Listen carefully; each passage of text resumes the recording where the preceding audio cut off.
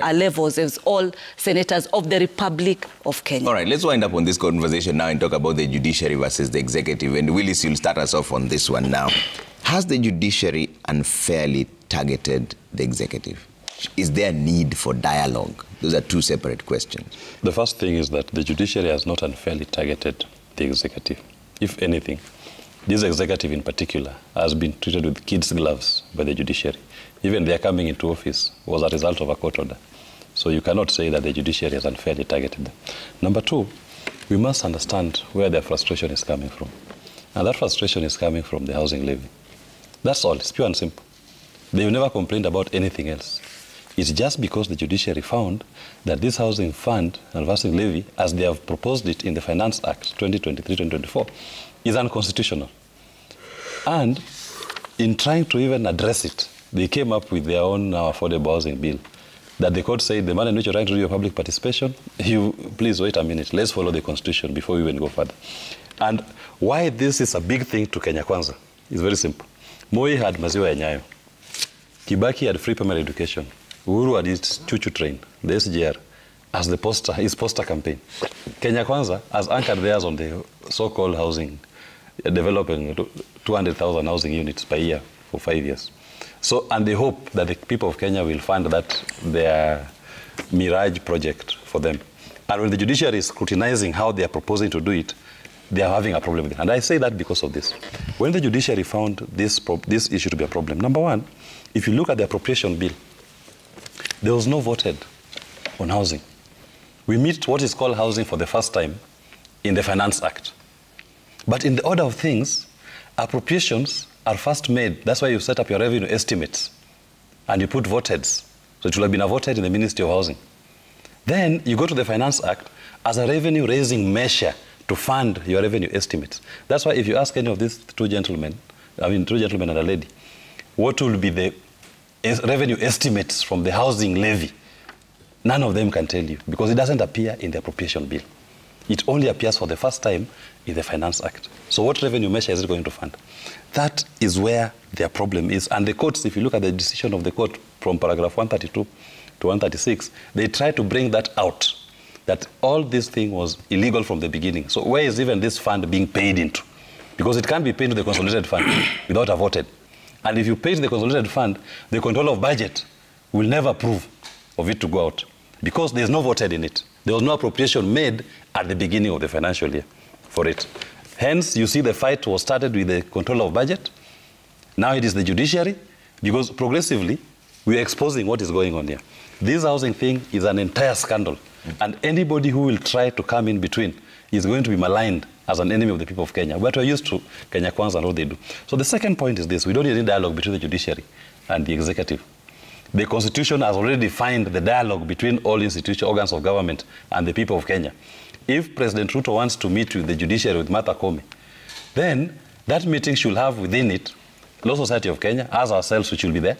We want religious leaders to be there. We want political parties to be there. And we want it to be live streamed.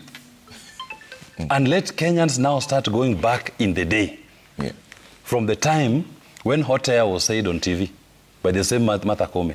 We want to go back into time to determine when cases were being dropped in those courts when Kenya Kwanza came into power. So we must look at the totality of everything. Okay. And if they are saying that judiciary is corrupt as an institution, not individuals, then we want to know that those orders which have ever been issued in favor of the executive, they need to tell us how much money they paid to procure those orders, who they bribed, and which cases were those. Because the president even equally said that Uhuru previously had a fund to bribe judges. He needs to go further and tell us how much was allocated to that fund, who are the signatories to that fund, which judge was paid, who was the conveyor, which cases were being handled. Don't just make blanket statements without substantiating. This is the time ya watu kuambiana ukweli. So let him start by telling us the whole truth about that judiciary bribery fund and how it was administered. Then we go to the next level. So even the cases which have been decided in your favor, I have court orders against state officers, myself as an advocate. I'm struggling to execute them. They don't even want to obey the court orders. So they should tell us, and even some of them have court orders against my clients. Yeah. I want to know how much they bribed the judges to procure those orders that now they are saying are illegal? Okay. Or is it only legal because it is now exposing what is going to be the largest scandal in the history of mankind? The housing scandal is going to be the biggest scandal in the history of this country when its totality is looked into. Manzo, is the judiciary beyond reproach, and is there a need for dialogue? Well, the judiciary is not beyond reproach. And first of all, the independence of an individual judge cannot be taken away by anyone. There's no need for dialogue at all. Dialogue for what? You know, the judiciary has its mandate in the Constitution, and that's what it does. And it is true it can be intimidated, and again also this housing levy is a big problem. As you have heard, you don't know where to place the money, and you don't know who has collected the money, and it has been channeled to where. The Minister for Finance is not sure whether it is a tax or a levy, and what to do with it, and to what account it is going to, and Parliament has not budgeted for it. But yet, it's supposed to be working. And again, if you follow it up, and they need to pick a good example of Rwanda. There is housing projects going on in Rwanda, and where they build these houses, the people who have just been removed from the shanties are exactly the people who are brought back to the good houses without pay. But in Kenya, it's broadcasted as a poor people's hustlers project. But when it comes to the amount of money needed to buy this house, there's no way a poor person will ever afford these houses. So they are for a certain class, and it's a way of ending up discriminating the country. And when you look at the example today, the Deputy President, and that's why John Nyoto is right, he is purporting to go to do a demonstration to the Chief Justice and go there to allegedly lay an appeal, pretending that it is a JSC complaint. You see, when you lose a court case... Justice Esther Maina. Yes, and it's targeting one, Esther Maina, who is from the mountain. This is a problem. The people of the mountain have a problem with Rigathi. Why are you destroying your own people, yet you had an opportunity to appeal against her judgment? If she makes a judgment against you, you quickly go to the Court of Appeal. Stay that order. If you are not happy with the Court of Appeal, you go to the Supreme Court. If you have tribal issues at the Supreme Court, and especially if it's a public petition or a public interest thing. So I think there is a very big problem if the Deputy President today is going to confront the judiciary. How are they expecting even to have ever dialogue with them, or even have to have respect, mutual respect? I think the Deputy President must respect the courts. If you lose a court case, you lose the appeal, you lose a Supreme Court, accept that you are wrong and allow the country to move on. So it cannot be this sort of business that the executive confronts the judiciary in that matter. The judiciary needs to be clothed with the power it needs. It needs to arbitrate all matters. And if one person disrespects the judiciary, then we are all going to disrespect the judiciary, and we are not going to have a country. There are very many court cases, criminal, civil in nature, pending in those courts, and everybody deserves the right to be heard in court. In fact, each party has advocates, thorough advocates. I believe Gachagua never took himself to court.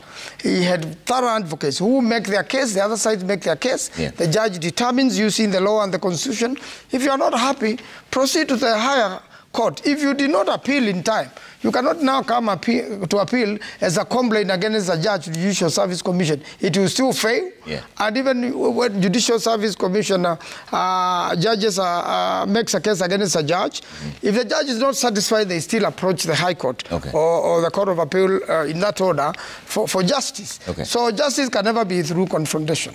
Senator Tabitha, you know, that is actually happening today. I mean, Deputy President Rigathi Gachagua said he's going to state his case against Justice Esther Maina today, and also called on Kenyans who have cases against the judiciary to join him.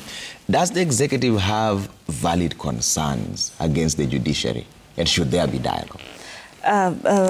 Trevor, let me start by saying that nobody is above the law.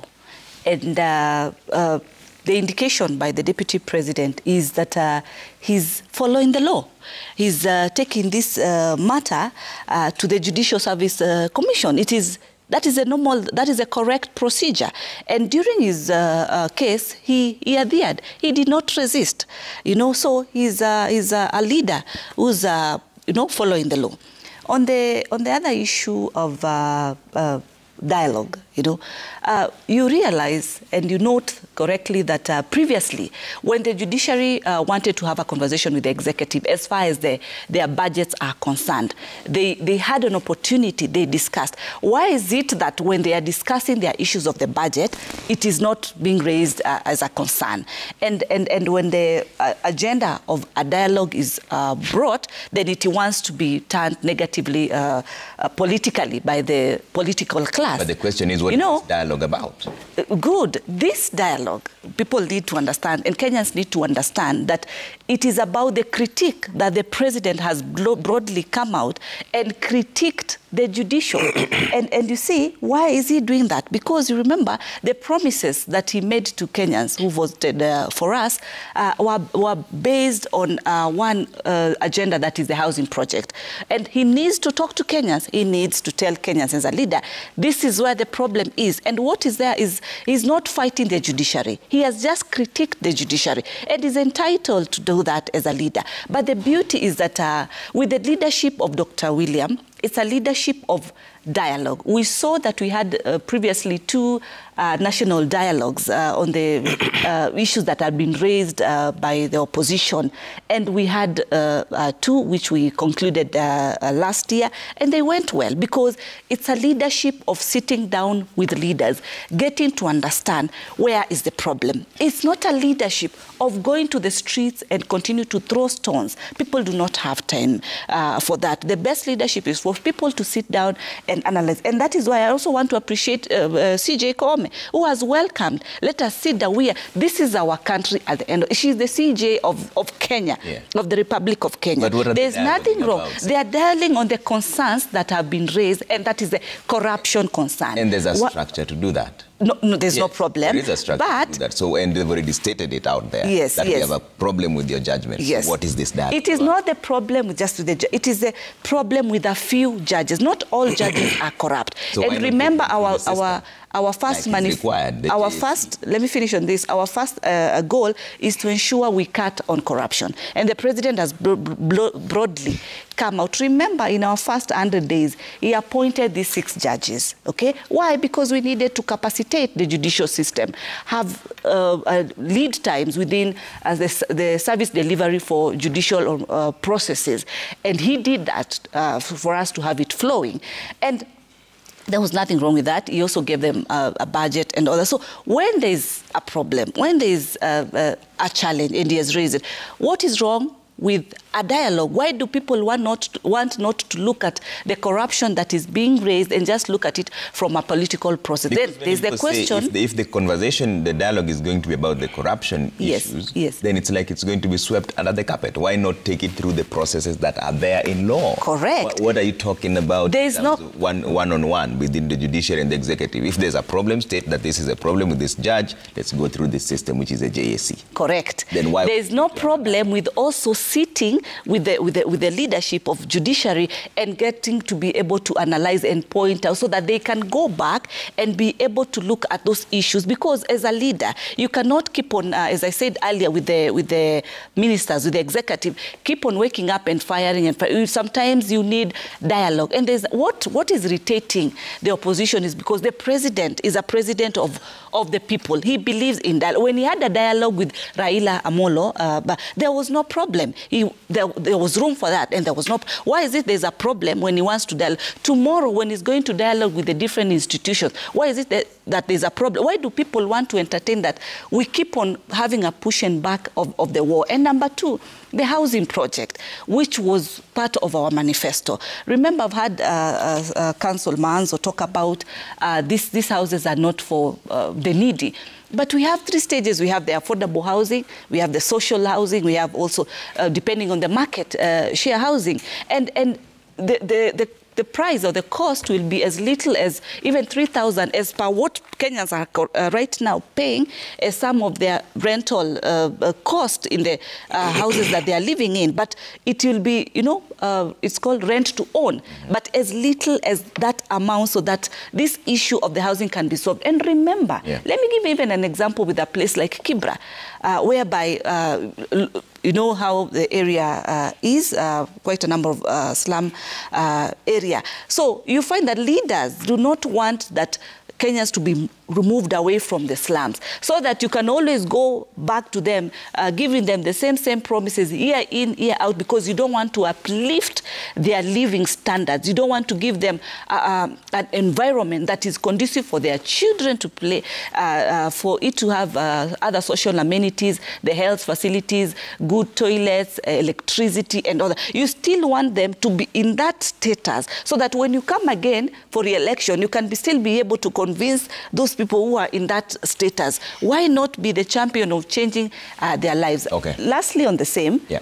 Of course, jobs that have been created through this housing. Our young people are now, as we speak, working. Jobs have been opened. Other opportunities in terms of the local, the Juakali people have been given opportunities. Yeah. We are not seeing that. Fine, we are not seeing that. We are just seeing... Be done against the law. There's a court Nothing process. has been done against the law. Even right now. Is dialogue against the law? That is happening right now. Correct. The public participation on the conservatory orders was the issue on the memo. The process of the physical participation, there is no problem with it, and that is what is happening. Let me hear what Joe has to say. Joe, do you believe there's a need for dialogue between the executive and the judiciary? Thank you, Trevor. And before I come to that, just kindly allow me a second to tell Senator Tabitha that I did not mean that nominated senators are lesser in any way. What I meant is when the people maybe, for example, she's nominated in Nairobi, but the people of Nairobi, when they encounter a problem, the first senator they think about is Senator Sifuna. He is wrong. No, I give you your time. No. The first person they will go take their views. They'll go to any senator of Nairobi. It's my view. Please give me my time. Just elected and yeah, they will feel like this is a senator that we gave a job. That's what I meant. Yeah. I do not in any way, and I would not want to be misquoted as having meant that a nominated senator is lesser than an elected senator. All I meant is the people feel that the person that should be indebted to us is that which was nominated. Now, having said that, let me say, relating to this dialogue and about the tiff between the judiciary and the executive, I think what the president and us are saying is that, well, we understand there are so many technicalities in law, like those that our brother Willis has well enumerated here. But what I think in simple language we are saying is these judges are Kenyans.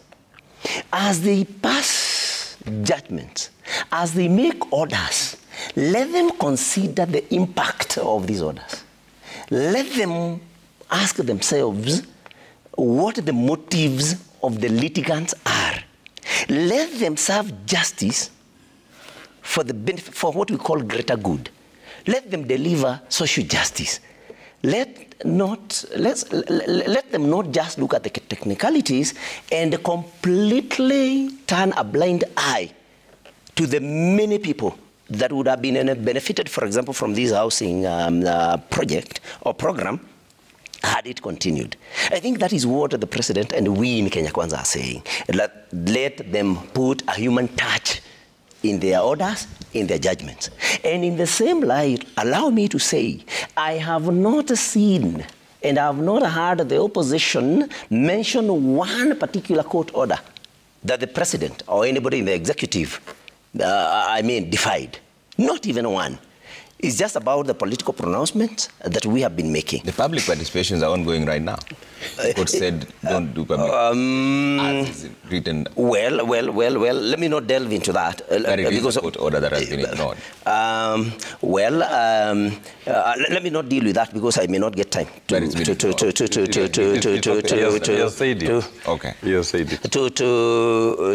talk about the other things that we wanted to talk about. Willis has also talked about, we should have given, statistics on the revenue that would be generated from this housing program.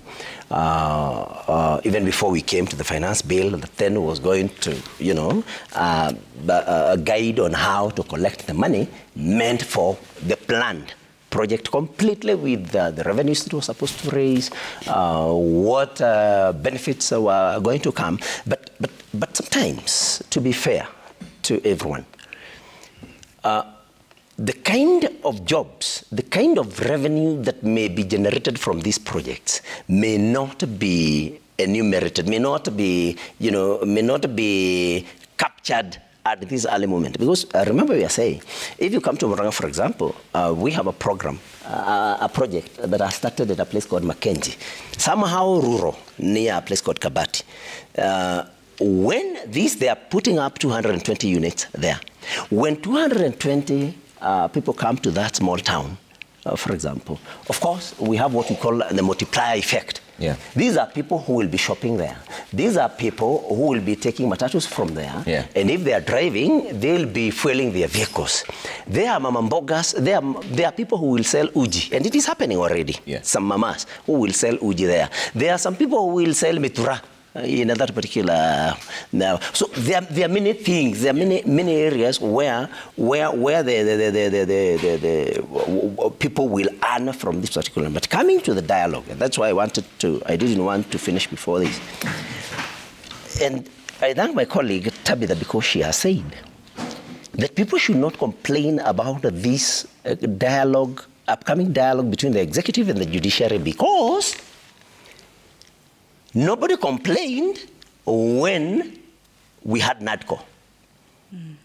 Why would we complain? Why do we not want the president or his representatives, for that matter, to get into dialogue with the judiciary? There's no separation of powers between the government and the opposition. There is separation of powers between the executive and the judiciary. But they're all arms of government, and there's no problem with them coming together.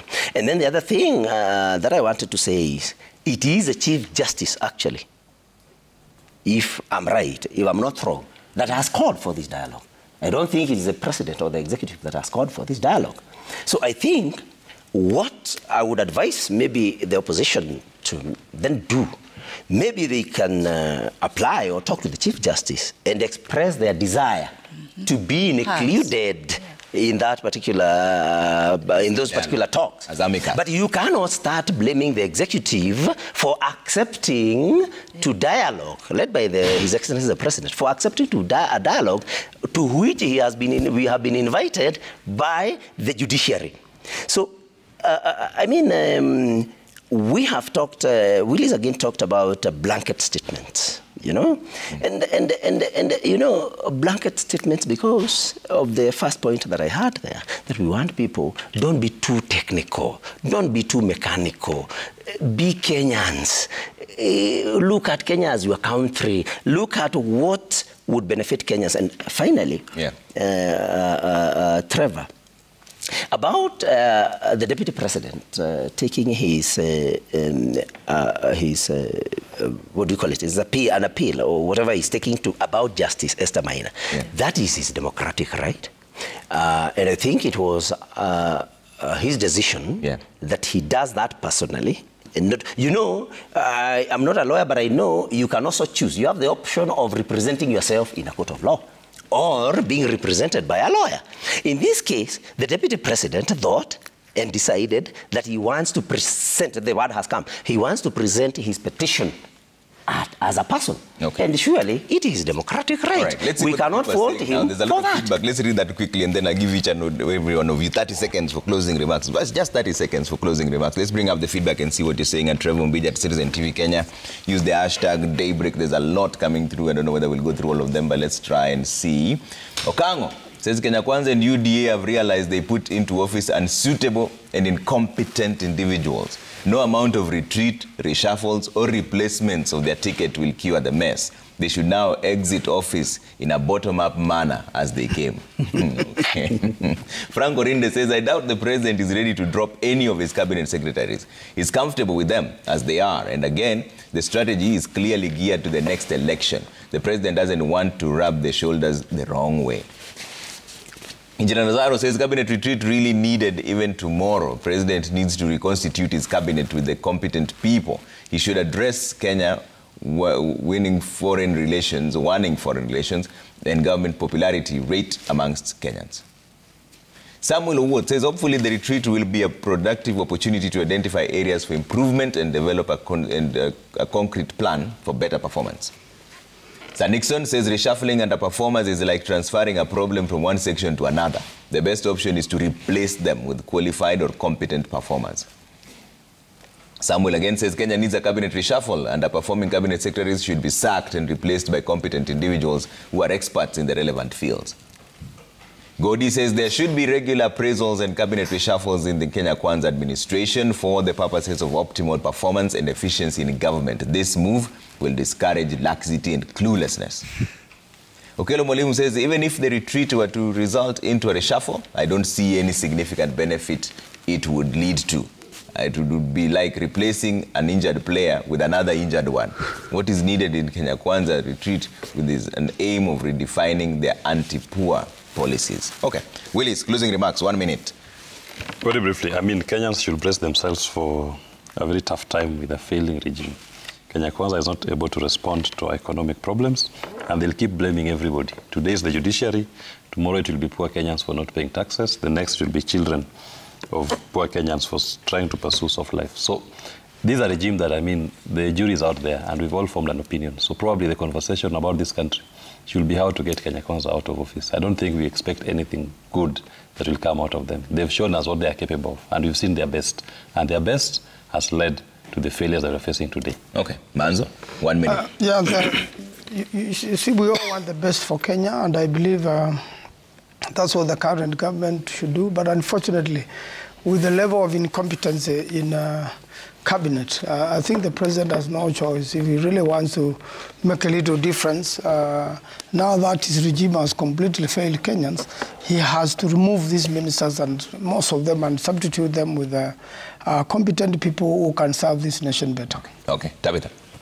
I want to say that this is our country, this is our Kenya, and the focus that the president has is to ensure that he delivers and to the manifesto that we promise the same Kenyans that put us in office, and without too much ranting here and there and all that. This is the year 2024 to be able to be more actionable with less words, and I believe with these dialogues then it will give room for more results. I like it when Senior Council had talked about bringing in LSK, churches, political leaders. That's an indication that the dialogue has no problem. It is okay, it is welcome. Let them seek also room to be able to put their opinion because they're entitled, and there's no problem with that. Okay, Joe?